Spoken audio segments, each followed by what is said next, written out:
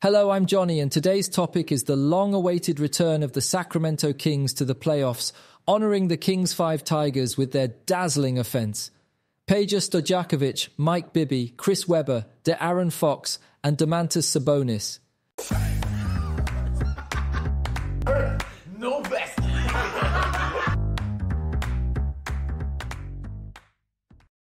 Let's start with a little story. Although most basketball fans today support teams like the Warriors and the Lakers, around 2000 many fans in Taiwan actually supported the Kings.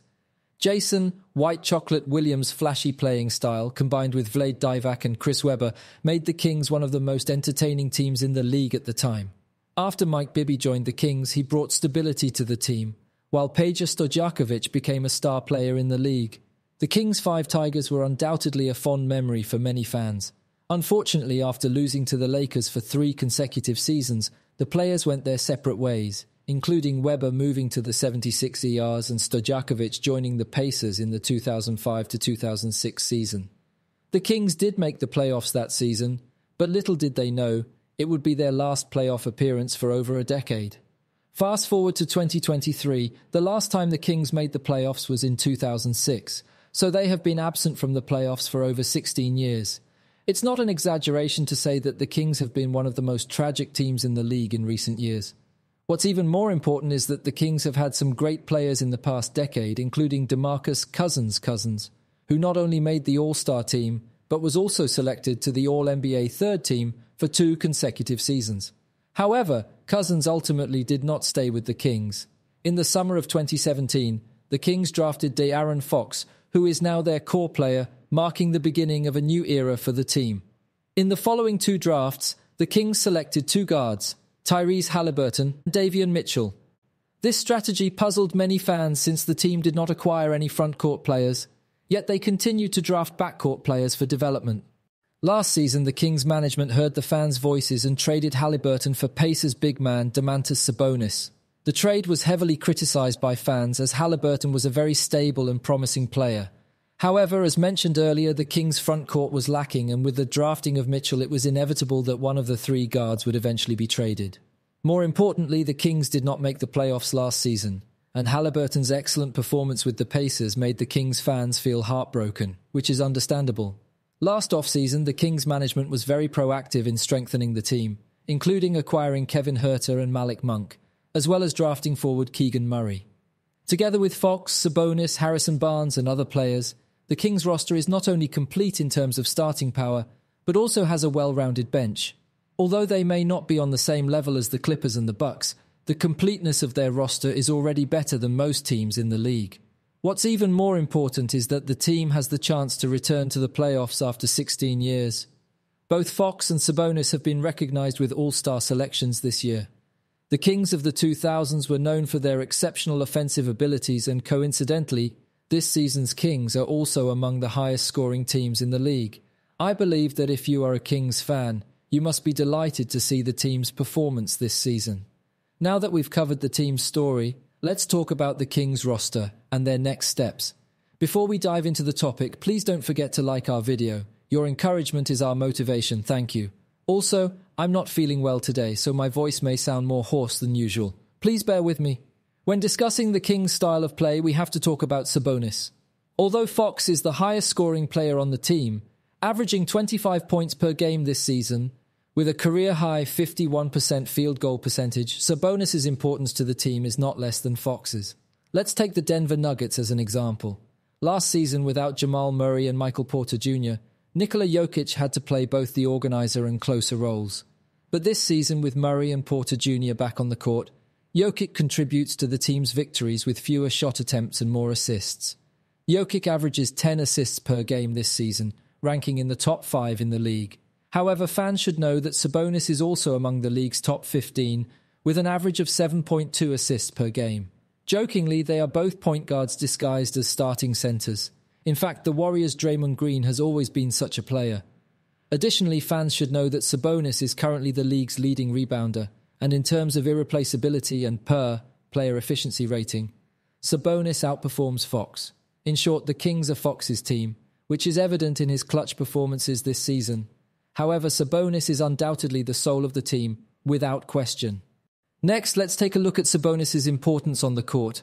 As mentioned earlier, Jokic and Green are unique big men in the league who excel at organizing plays.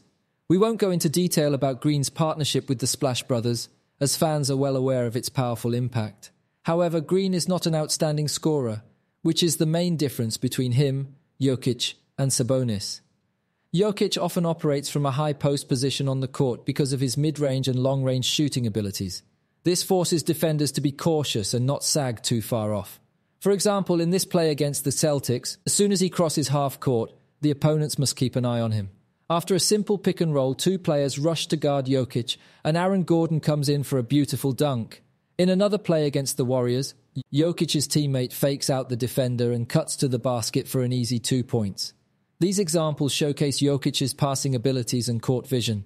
Now let's look at Sabonis. Although his teammates' cut and Huerter's off-ball movement don't create opportunities at first, Monk deceives his defender, cuts to the basket and finishes with a dunk. In this play, it's a mismatch, and the Celtics have no choice but to send help. Barnes cuts in for another easy dunk.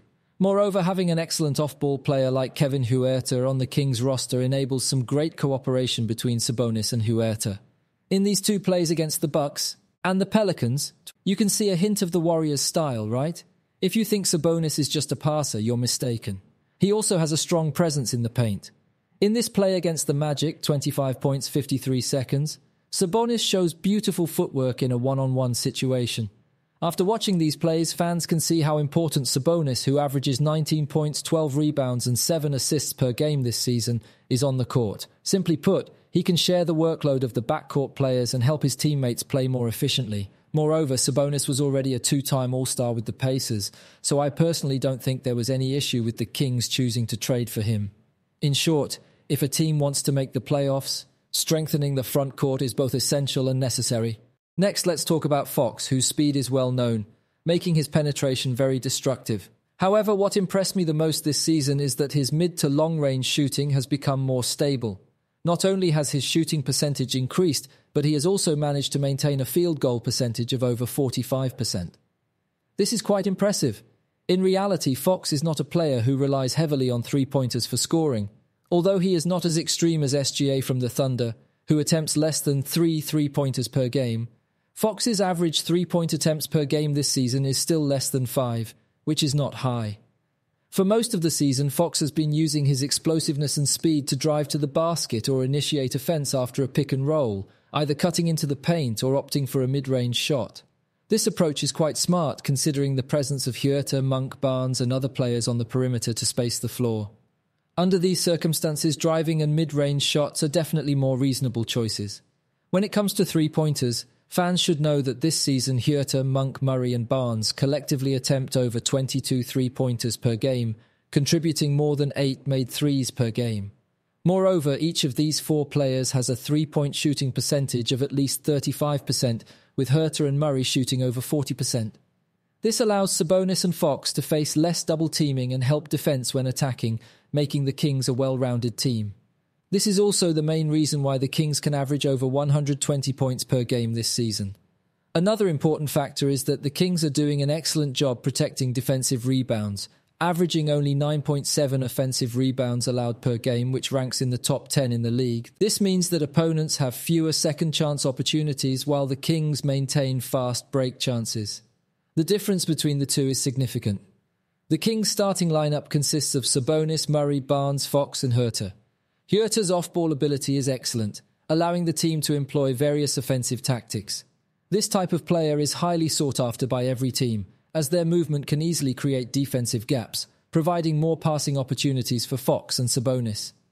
Although this season's Rookie of the Year is likely to be Paolo Banchero from the Magic, Murray's 40% three-point shooting has been another key factor in the Kings' impressive performance.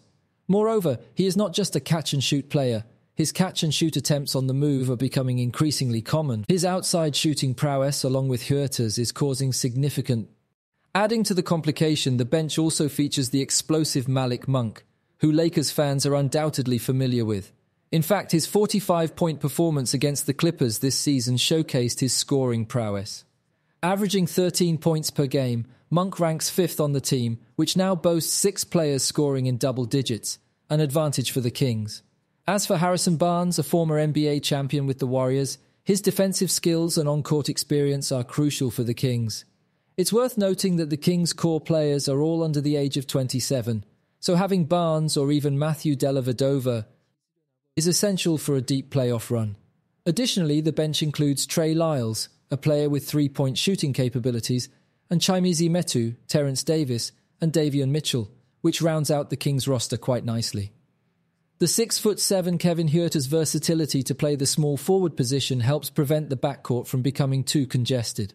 In terms of salary, the team's payroll is only around $100 million for the next season, indicating a healthy salary structure. Barnes's contract will be up, and he's a player the Kings must retain. However, with his defensive abilities and shooting skills, other teams will surely be interested. Lyles is another player the Kings should keep. Overall, the management's off-season workload shouldn't be too taxing. The Kings' offensive performance is definitely worth fans' attention. Personally, I see a bit of the Chris Webber and Vlade Divac era in Domantas Sabonis' passing abilities. Monk also has a hint of the Bobby Jackson bench mob vibe, who once won the Sixth Man of the Year award as a King. The current team's top scorer is De'Aaron Fox from the backcourt, whereas in the early 2000s, the Kings' scoring leaders were Webber and Peja Stojaković from the frontcourt. As long as the team can make it to the playoffs this season, both the organization and the fans will be thrilled. Moreover, this year's powerful offense pays homage to past Kings legends.